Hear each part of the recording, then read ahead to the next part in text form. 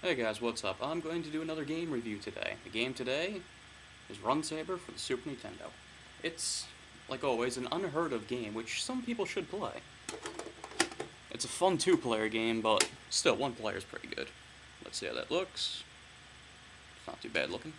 It's made by Atlas, which, personally, I like a lot of stuff they make. I mean, it's not my favorite company or anything, but still. You can either pick from some dude or some chick. They both look pretty much the same pixely-wise.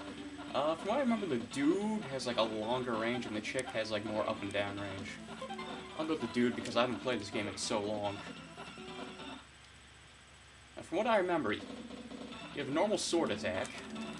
If you press up, you have like some screw attack kind of thing. If you press down, you have some kick. And you can also like slide, which isn't too good because it leaves you wide open. Oh, you also have some special, which is pretty good for bosses, but just to show you what the hell it is. You can run, and I think that's about it when it comes to your attacks. You can also get an upgrade for your sword, which makes it longer. Yeah, there it is. Oh, it makes me talk. Kinda sounds like Zero from X4. Now, this game kind of reminds me of a Contra with a sword, just only a little easier. I mean, that's actually pretty cool if it's like Contra. You can also grab onto the wall, which is kind of good, but kind of annoying because it's so easy to grab it. You'll be doing it accidentally all the time. Yeah, for some reason you can attack quicker when you're jumping, which is why I normally jump and attack all the time. I think that was like another dragon thing. Slowly working my way across this level. Let's try that screw attack.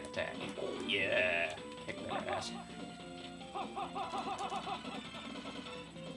From what I remember, you also fight like a few mini-bosses, which also makes this game look a lot like Contra. Also, a lot of the bosses are huge and weird, like in Contra. I like how quick this guy runs, though. Oh shit! What the fuck is this thing? Is that a canister? Ah. Alright, let's use this dragon thing. Yeah, when you die, you get, like, 2 dragon things back, so... It's actually a pretty good idea to use them before you die. Because if you're going to get them back, you might as well get the free hits on a boss. Whenever you beat a boss, the music just randomly says, "Run Saber." It's almost impossible, well, not impossible, it's hard as hell to actually understand it. My friend actually pointed that out, and it's like, oh shit, they do say "Run Saber." Just climb the walls. One problem with this game, though, is it is, like, ridiculously short. I think it's only 5, maybe 6 levels. And I'm sorry that I'm sucking. I actually haven't played this game in, like, 3 months.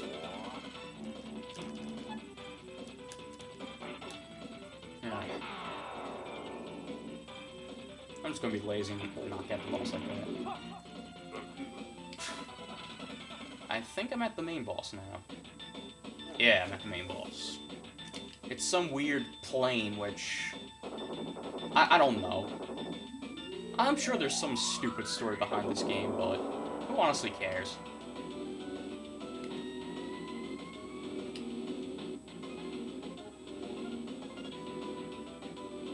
Alright. How did the plane just do that? It just got off the ground. There would be no chance in hell that it would have enough air to actually...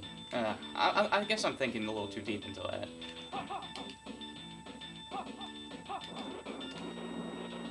Actually, I never thought about that.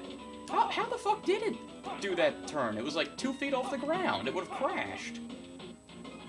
What the fuck am I even fighting? It's like some giant brain with a metal mask or something.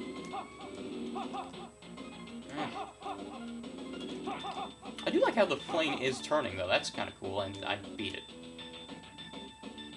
Look at that realistic plane just fly away. How did my guy jump off of it? I mean, aren't we, like, in the air? He did... Well, basically, that's Run Saber. At least the first level of it. It's a lot funner if you have 2 people to play, but no one's home right now, so, But it's pretty fun and unheard of. I mean, it's cheap like all the other unheard of games. It's like $2 on eBay. It's pretty fun, but it is ridiculously short, so I'd recommend it, but, thanks for watching. See you guys later.